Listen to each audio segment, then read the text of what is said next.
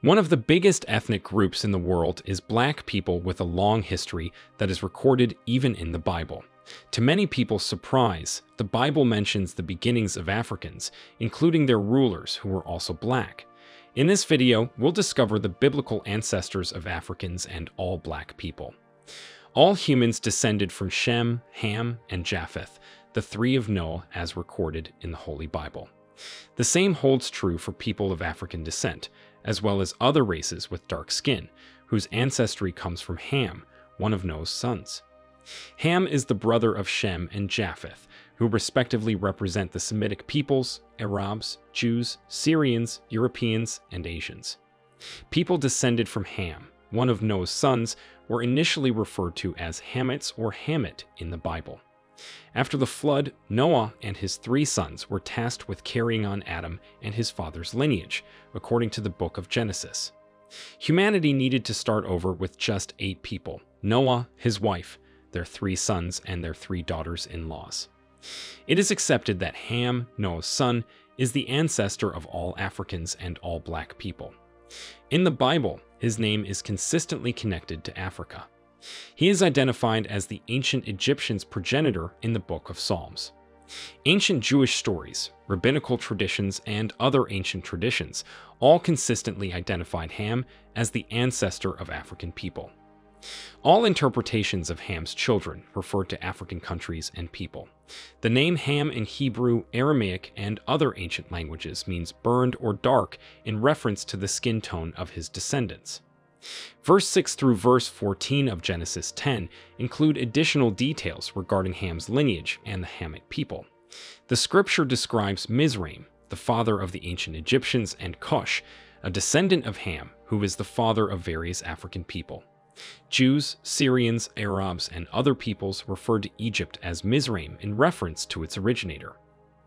Ham's other sons are Put, also known as Phut, Cush, and Canaan, who is the father of the Canaanites and not the Africans.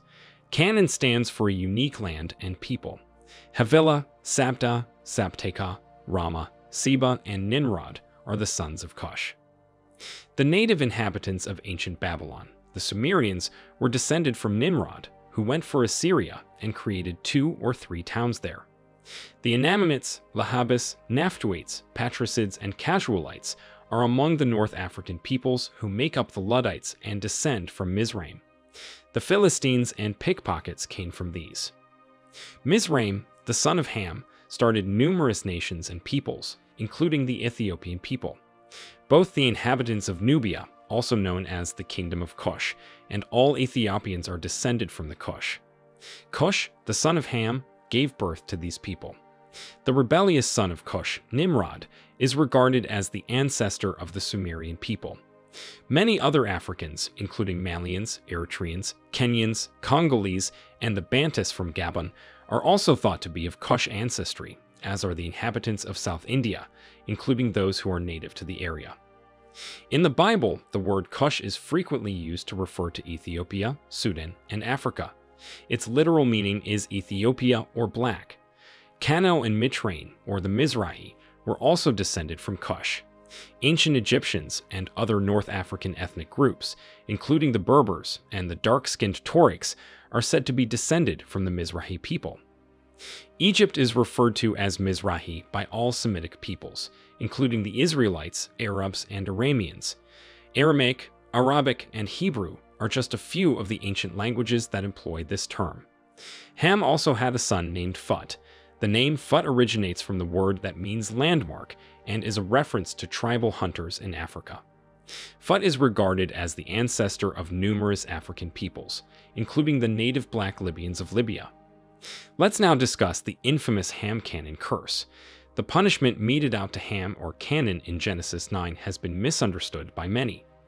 According to the text, Ham did not assist Noah when he became drunk. Instead, he told his brothers that their father was drunk and naked to make fun of him. There are various ways to interpret this text, but that is not the main subject of this video. Noah placed a curse on one of Ham's sons, specifically on Canaan. Today, the curse may seem like an exaggeration on Noah's part, but at that time the relationship of respect towards the father was something almost sacred. Noah may have been in the wrong for drinking, but it is understood that he would have done so unintentionally, since when planting grapes, he would have unknowingly discovered wine and become intoxicated, which is why God spares him punishment. Ham and his other 3 children, Cush, Mizraim, and Phut, are originally from African peoples. Black people were not cursed, but Canaan, father of the Canaanites who inhabited the Middle East. It was Canaan who received Noah's curse, not the African peoples.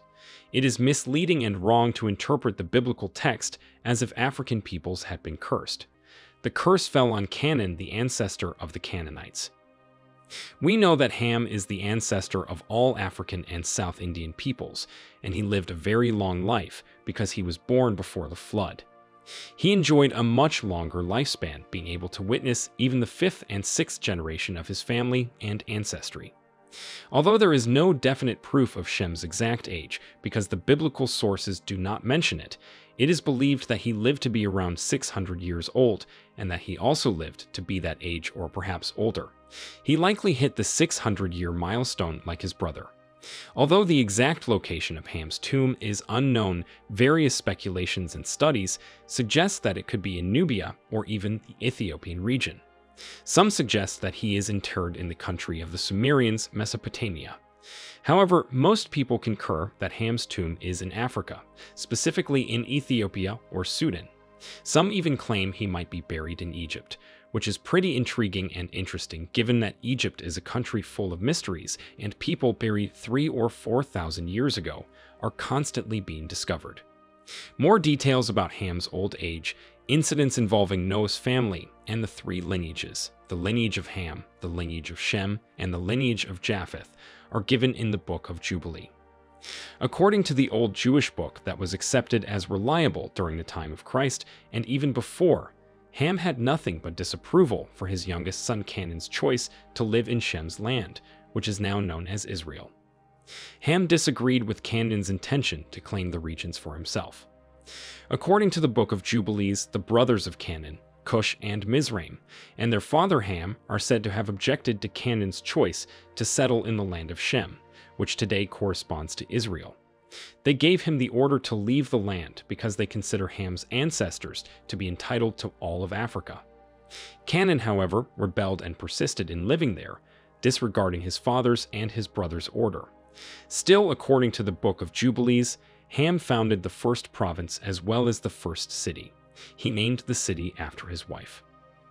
Many Africans and black people believe that they've been cursed, and there's nothing they can do about it. We hope that this video has shown that this is completely wrong. Even history tells us that civilization began in Africa and Africans were very organized in their ways of governance and doing business. Subscribe to the New Tourist channel and turn on notifications to get alerts when we upload more interesting videos like this one. Thank you for watching, and we'll see you in our next video.